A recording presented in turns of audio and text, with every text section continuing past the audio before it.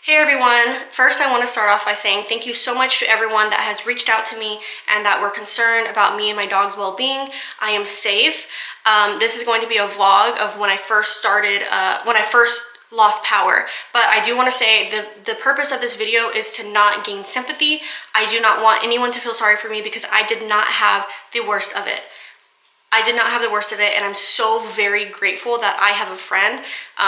I was able to come to her home Monday night. She has a generator, and so people around her did not have power, but she had power, so I was able to get here safely, which you will see in the vlog. I'll show you guys later, but my prayers are with those that lost their loved ones, lost a family member, lost their homes. People have died from this, from burning wood, cardboard, even charcoal in their homes, from sitting in their cars too long and dying from carbon monoxide poisoning or whatever. What happened is very serious, and it breaks my heart that so many people have negative things to say about Texas, and I don't think people realize like what was going on.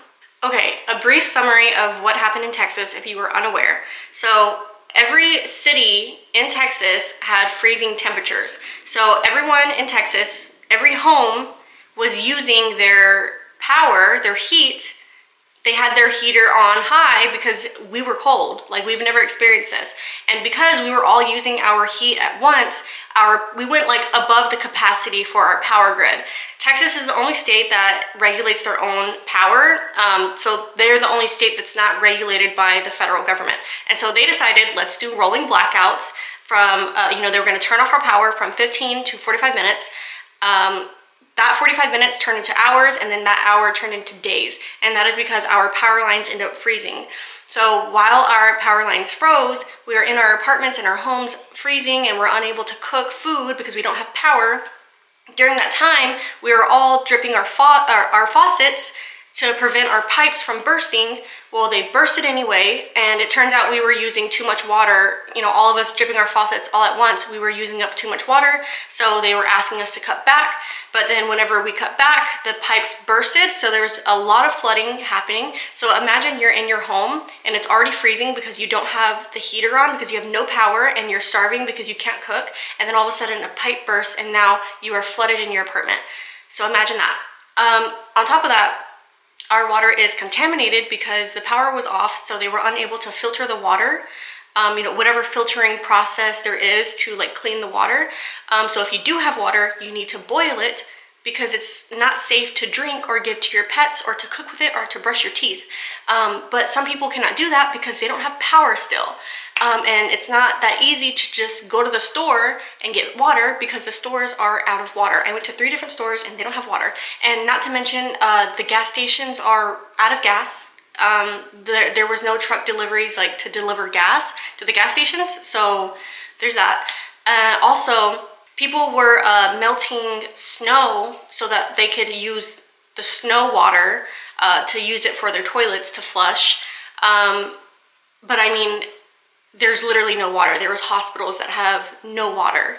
I know that I'm not covering all of the topics about, what happened here in Texas, but that's just like a brief summary. There's a lot to cover, and I don't even know where to begin. So that's just a brief summary of what happened.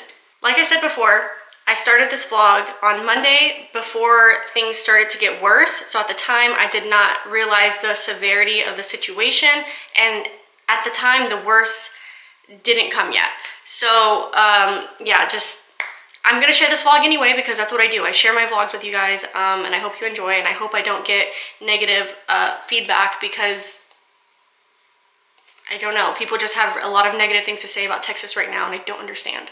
Okay, I know this could seem extremely dramatic, especially if you're not from Texas, but right now I've been without power for an hour and a half, which is actually not bad compared to some people who haven't had power since last night.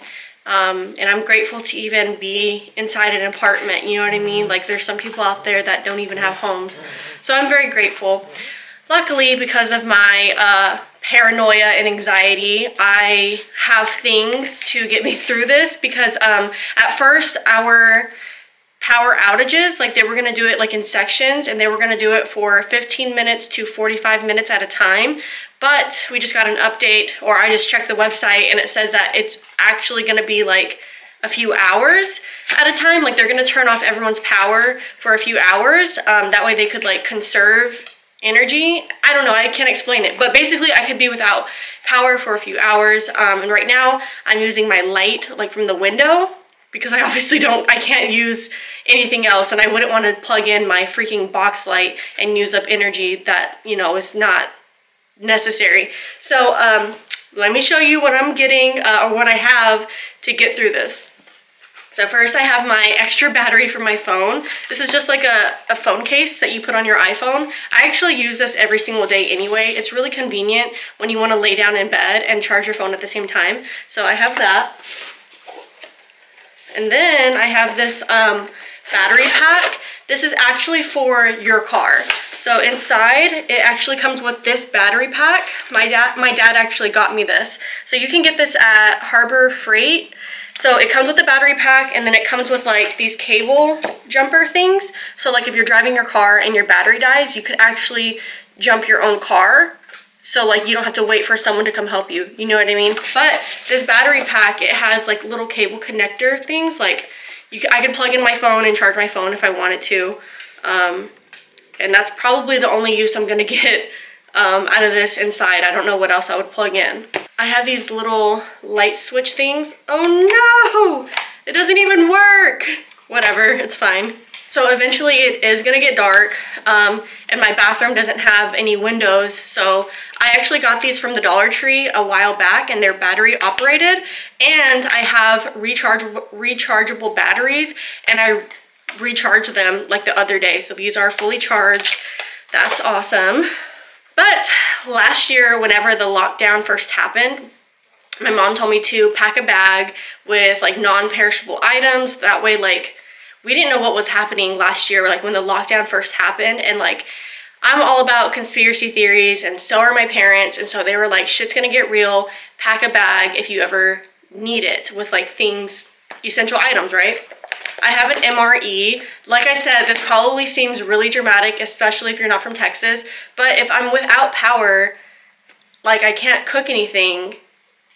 You know what I mean? Like the only thing that I could eat out of my fridge or pantry is probably like sandwich meat. Like I think that's, I have like a few fruits in there, you know what I mean? But like something to actually like a meal, I can't use my stove or oven or microwave. So yeah, I actually have a barbecue pit outside, like a mini one. So if I have to, I could cook something on there. I'm so glad I packed an astronaut ice cream sandwich. I'm an idiot. Mind you, I packed this bag a year ago, okay? A year ago, I was like, if something happens, I want to have an ice cream sandwich. It's like a freeze-dried one, right? Yeah, freeze-dried. All right, this is basically like an MRE. This is from Academy. It's self-heating, fully cooked, heats with any liquid. So this is a Southwest-style chicken with rice. It actually looks delish. So like I said, I don't have electricity, so I can't cook on the stove. I can't use a microwave. Like, this might seem dramatic, but like I'm not being dramatic. I also have some chili, so that's also really exciting. Also, I didn't go to the grocery store before this. Like, whenever we found out like it was gonna snow, I looked on the weather thing, and it literally showed that we were only gonna have snow for one day. So in my mind, I was like, oh, it's gonna be a little bit of snow, and then the next day it's gonna be normal. I did not know it was gonna be this bad. But now, like a few days in, I'm down to like I have like 5 water bottles left. So like I'm down to my last 5 water bottles. Yeah. And I know I look like not cute right now, but I'm trying. I'm fucking trying, okay? It's cold. Okay, it's 12:30, so it's been 2.5 hours without power. It is currently 55 degrees in my apartment. So I made me lunch, I guess, because I haven't ate since this morning. But yeah, I made apples with almonds, chia seeds, cinnamon, and honey. I just feel really bad for the people that are, you know, that are without. So I will eat my apples. Feeling very grateful. And I just want to say, I realize I'm breaking out. I keep touching my face. It's just, I guess when I'm nervous or stressed, I don't know why, I just like to touch it. So, yeah, obviously I'm breaking out right now. My dogs want to go OUT, so I'm about to take them. I have really low energy right now too. And I just found out that the power block, whatever, basically, like, if you don't have power right now, apparently it's going to be out for 2 days, 1 or 2 days or something like that. So there's that. Sitting here on the couch trying to stay warm. It's 3 o'clock, so it's been 5 hours without energy. Like I said, other people have had it worse. My sister, she used a baking pan and a candle underneath to heat up some food because she has no power and they have not ate all day. Yeah, I'm just sitting here. I have this little like scratch sheet so that way it can kind of keep me busy and stay off of my phone so I can save the battery to my phone. I have Brantley underneath staying warm with me because, you know, he was cold. You know, I'm looking around and I could complain about literally everything right now, and it's like I am grateful to even have food and even the little bit of water that I do have and blankets, you know, like some people just don't even have that. Oh my gosh, the power just turned on. I'm so excited. I'm going to make food and I'm going to charge all of my phones. Not my phones, but like my phone and like the battery pack. Oh my god, I'm so excited. I was so cold. It's 50 degrees in here. I know, again, I know other people probably have it worse, but I'm very grateful right now. Very grateful. Okay, well, I heat up some food. I had like a little bean and cheese burrito, literally just threw stuff in the microwave so I could eat something really quick. And then I started, you know, just throwing stuff on the stove to make soup and rice so I could have. And the power's out again. I'm really, really grateful that I was able to eat something like warm right now. But the power's out again. So, here we go.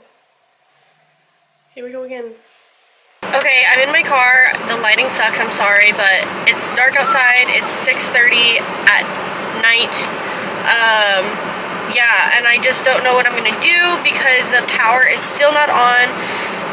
I was so cold inside. The dogs were cold. Like, Brantley was shivering. He's right here. You can barely see him. But he's just crying. He was fine literally right before I started recording. But yeah, I'm just gonna be in the car. I don't know what else to do. I mean, I'm thinking about just getting a hotel, but like if I'm out of power, then they're probably out of power too. And I also don't want to drive far, so I don't know. I have their little travel kit for food. It's actually really convenient. So it's like the container, and it comes apart. So this is the bowl for food, and this is the bowl for water. So I gotta make sure that they're fed. This is actually a kombucha container, but I like to just take the labels off when I'm done and recycle them. I also brought my little food. I'm really starving. By the way, this video is not for like sympathy or anything like that. It's honestly like, LOL, look at our lives right now. I know I put a spoon in here. Okay, I've never made one of these, so I'm scared I'm gonna fuck it up. Okay, this is basically like an MRE. It has like the spoon, this, and then this is the heating thing. Really confused about that. Someone's car is going off. By the way, it's pitch black. Like, you can see, obviously, it's pitch black, but like in my apartment complex, there's 0 lights. I'm gonna put this in my boot afterwards. My feet are cold. Okay, so apparently it's supposed to heat up in 3 to 5 minutes. Oh my god, you guys, it is steaming and it's fucking hot. I'm sorry, Brantley, it's steaming. Holy shit, should I put it outside? It's literally hot. I wasn't expecting this. Okay, it's been like 7 minutes and it's still steaming, but I'm actually starving. Can you see me? I'm actually starving and I will literally pass. Ow, fuck.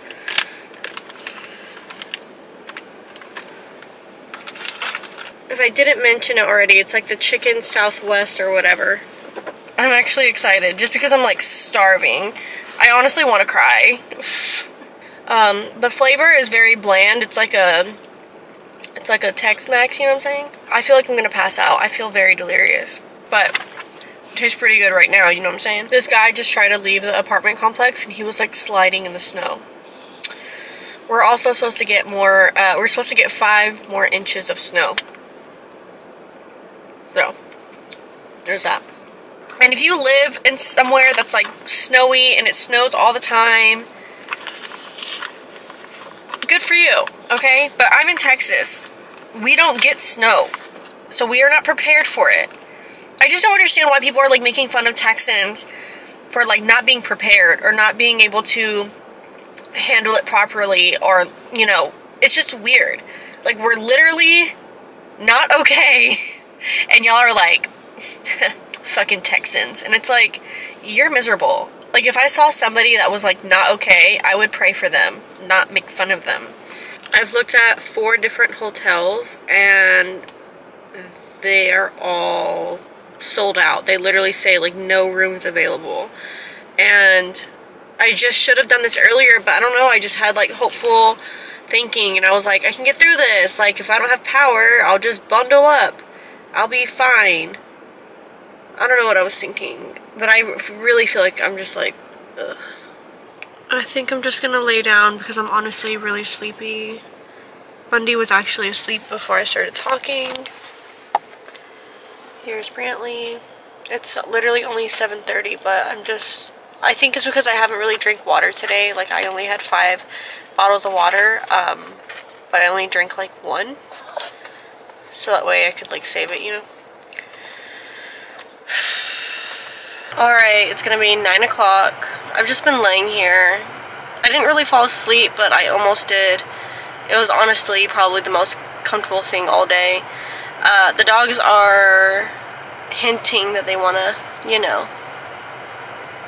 So yeah, I have to go to the bathroom myself, so I'm gonna have to go back into my apartment, and it's gonna be cold, and I'm gonna leave the dogs in my car and lock the door and have the car on, so that way they're not cold. It is way too cold to leave them anywhere else besides like my car with the car on. Okay, it's 10:30 at night. I'm going to drive to my friend Rita's house. She's 45 minutes away, so it's gonna probably take me like 2 hours to get there, but I can't do this. It's gonna get worse. It's literally gonna drop down to 1 degree in literally like a few hours, so I just can't do this. I have the dog strapped in. So yeah, after I got to my friend's house, I stopped vlogging because my main focus was my brother and sister. My sister was going on 60 hours of no power and they had very little to eat at home, but luckily she did have her car that she could go in her car and get warm and charge her phone, whereas my brother, his truck would not start. It was frozen or something. His truck would not start, his phone was gonna die, and his pipes were frozen, so he didn't have water and he barely had any food to eat. So when I came to my friend's house, that's where my main focus was. I was calling all of the warming centers and people in Austin, like, you know, people who had resources to help. And unfortunately in Austin, all of the warming centers did not have power. So imagine you were trying to get help, and I'm not asking for sympathy for them either. Now they are fine. They are completely fine. I'm just letting you know, at the time I stopped vlogging because I was very worried about them and I was trying to help them. But just imagine, like, your only resource, like a warming center, doesn't have power. Like, that is just insane, and my heart is seriously with those that have less and that went without, you know, food and water, and that are still without food and water. This is just really, really sad, and I hope this video is not too negative, and I hope it doesn't like bring you down. I just kind of wanted to spread awareness about like what was happening, because seriously, like, the ignorant comments that people have said to me and people that have said online, I just don't understand why anyone would be so ugly towards others in time of need. But again, I'm fine. My family is fine. I'm so very thankful that my family and me are good and that the dogs are safe. So again, thank you so much for watching. If you stayed through the whole video, I know this was probably a long one. So thank you again for watching, and thank you for checking in on me, and yeah.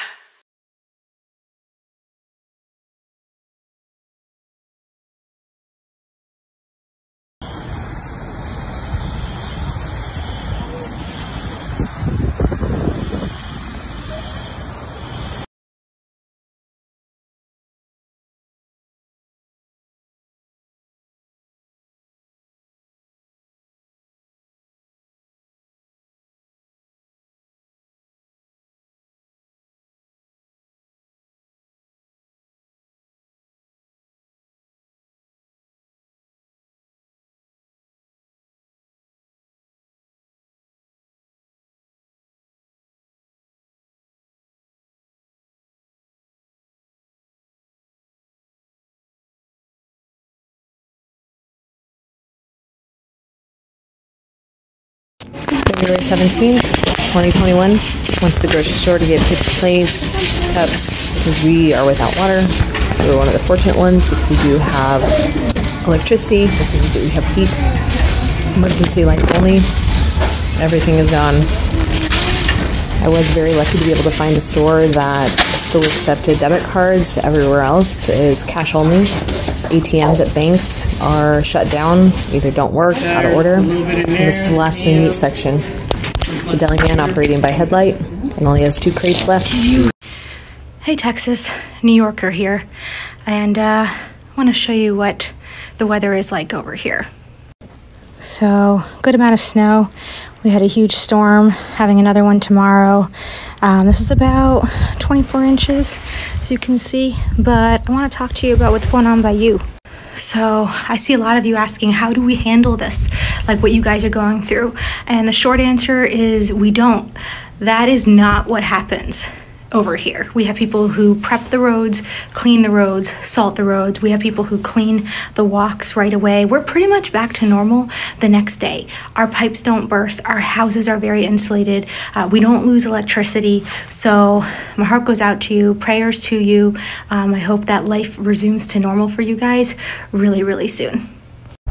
Hey guys, so for those of y'all who are wondering just how bad this is, I'm standing in the parking lot of my office right now. I had to go in because I'm a cancer surgeon and cancer doesn't stop. My staff and my patients are the only cars in the entire parking lot because our building doesn't have water and it's like 30 degrees.